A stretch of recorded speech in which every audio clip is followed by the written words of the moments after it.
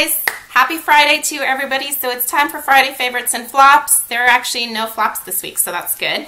I'm going to dive right in because I want to try to be as efficient as possible. I'm going to adjust you guys a little bit here. Hopefully it's not too bright. I tried to adjust the exposure compensation, so we'll see. Home fragrance pick of the week. It is the Light My Soy Tea and Cookies. I did a review of this candle earlier in the week for you.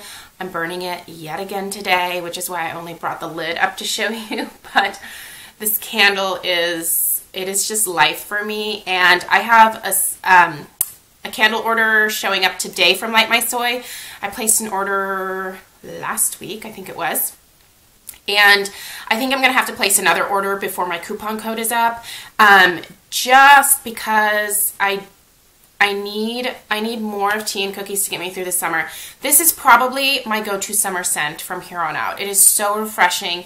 It basically smells like tea, hint of lemon, and sugar cookies. I know that sounds weird, but it works, you guys. It is delicious. If you're interested in ordering from Light My Soy and you're looking for some coupon codes, I will have a couple listed down below for you. They expire on May 31st. You know, if you want to use them, feel free. I don't get commission or anything from them. In fact, I'm using those codes myself to place my orders right now because I love free shipping. So that's the one that I am taking advantage of. But this one, it was a huge hit for me. I will list the review, in-depth review for you down below. So if you're interested, definitely go check it out down there.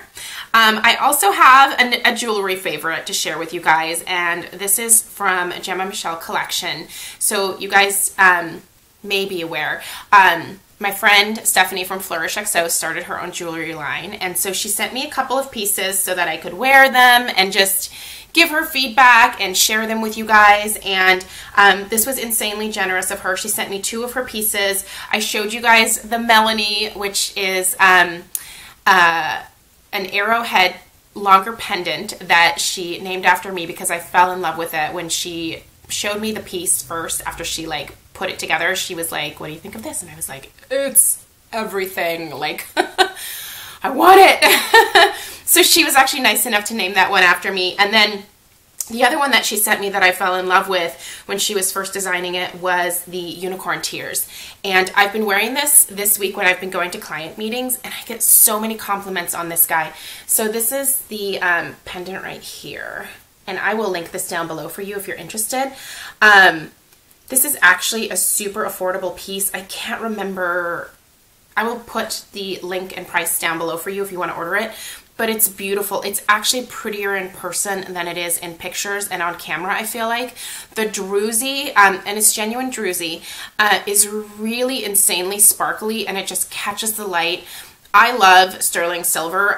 It is a sterling silver chain. It's a really fine chain, so it's a very like delicate piece. And actually, I think I'm going to wear it today as well, because the pieces that Stephanie makes are very easily layered with other jewelry that you might already have. So I'm wearing it with my Stella and Dot little bar necklace.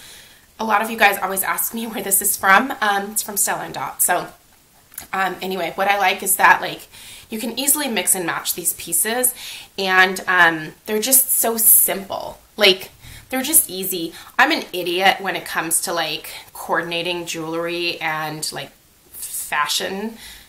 I'm a fashion idiot to start with, so these are just so easy, and I'm so proud of my friend, and I definitely encourage you to go check out her collection. She has some beautiful pieces, and she's got some gorgeous stuff coming up. Like, I kind of feel special because I get to hear her like as she's like, you know, designing things and finding new products and like putting things together. And it's just like, I don't know, it's kind of cool to have an in with someone who is making something so fantastic. So love this. Love this. I can highly recommend the Unicorn Tears. And I'm going to wear this today. I'm going to sport it when I go to the grocery store. Okay. This is Footner. I put a picture of this on Instagram this last Saturday night. I was visiting my parents, and So this was something that Stephanie also sent me in the last package that we exchanged with each other. Footner is basically the same thing as baby foot, if you guys have heard that about that particular product. They are these exfoliating socks. Well, they're plastic like things like right here. I don't have them to show you anymore. But basically, like, you just put these little plastic socks on your feet for about 60 minutes.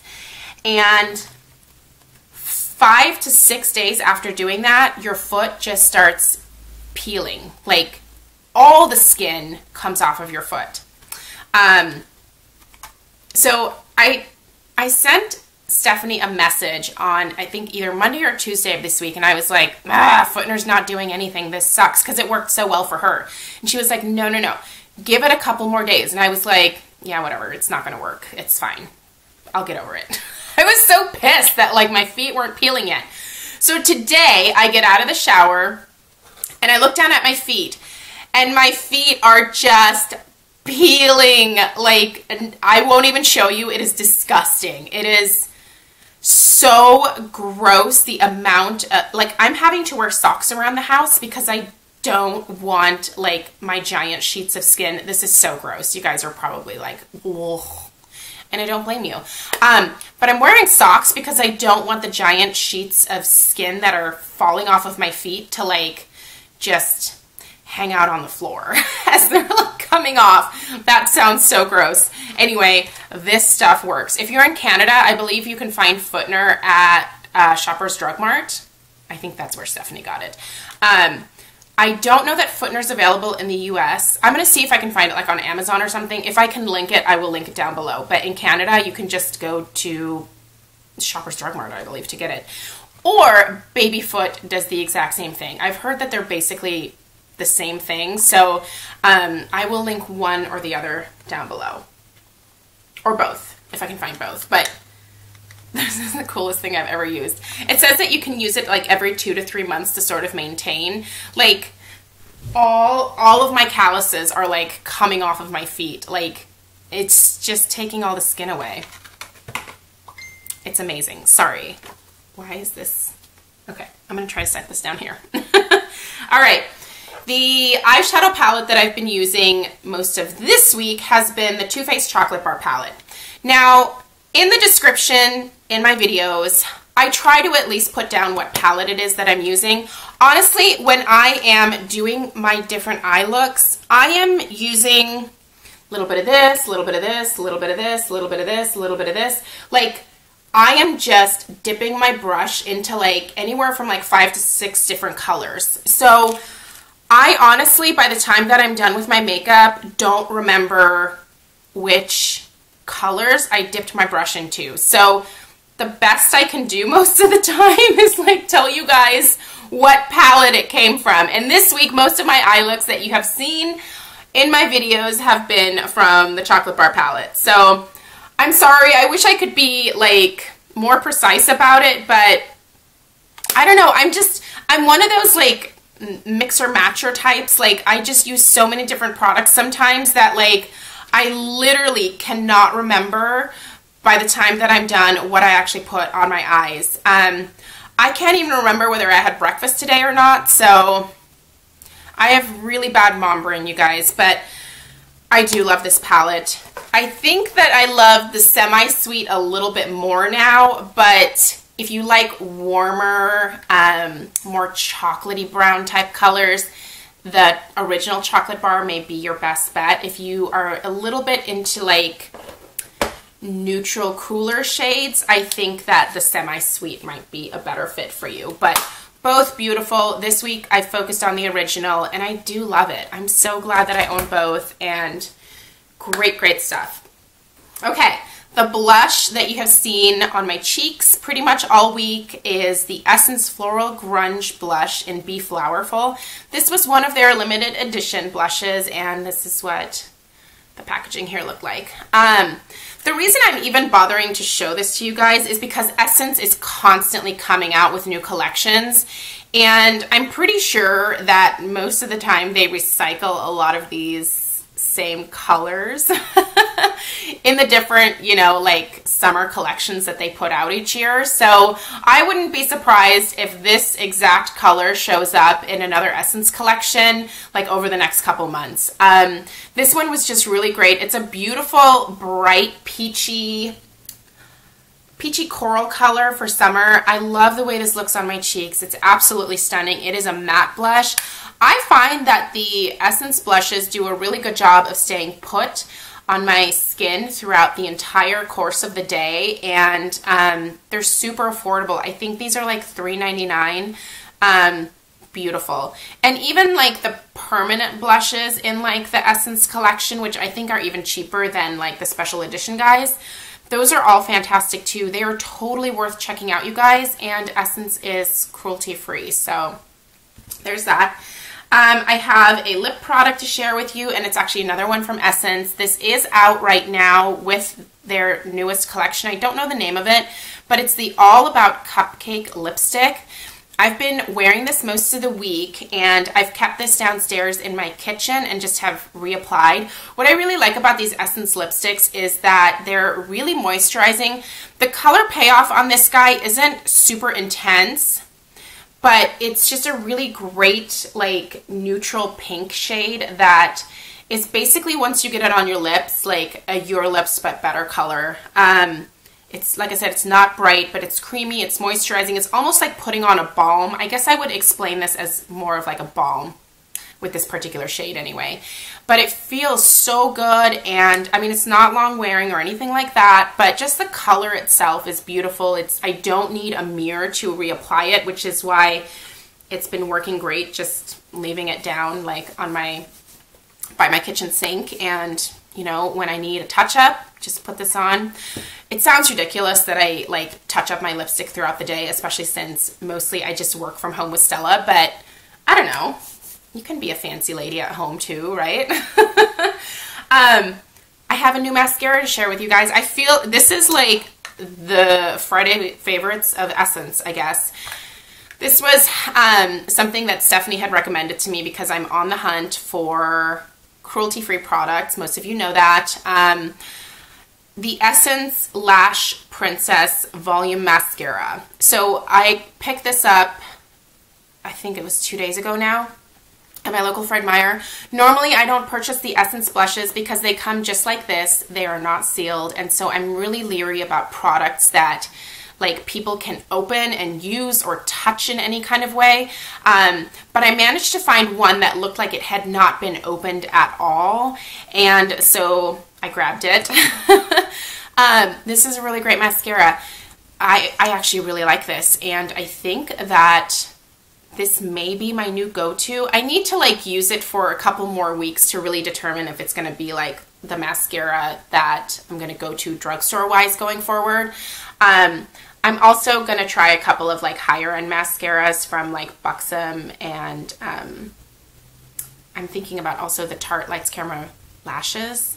That seems like a good one. But this has like a Cobra style of wand. It is a natural bristle brush.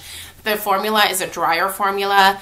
I'm wearing it today. It definitely volumizes my lashes. It adds a little bit of length. It's not a lengthening mascara, but it adds a little bit of length. It's really good. It's super good for the price. I think it was $4.99.